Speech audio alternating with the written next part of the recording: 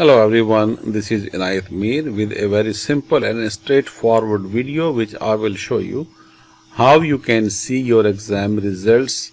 Because I took my exam, I came back home and I did not see result right away after the exam, and I did not see on my profile, and also I am replying one of my viewers' comments. So he took the exam, he never saw the result on the same day.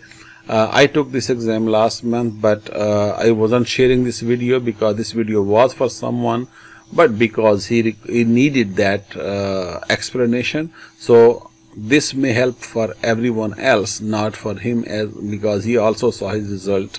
He emailed me. Here I am reviewing my history of exam. See, exam was taken but no result, and that is a little bit panic for some people also, because this happens once in a while. Out of maybe 100 or 50 people, only one person cannot see the result right away, as I see. Now I'm coming back after 24 hours, going to refresh my browser. Now my browser will be refreshed now from after 1 day. I can see now AZ 500 exam was taken. Now I passed that exam. I can go to my exam history under the review, view my history.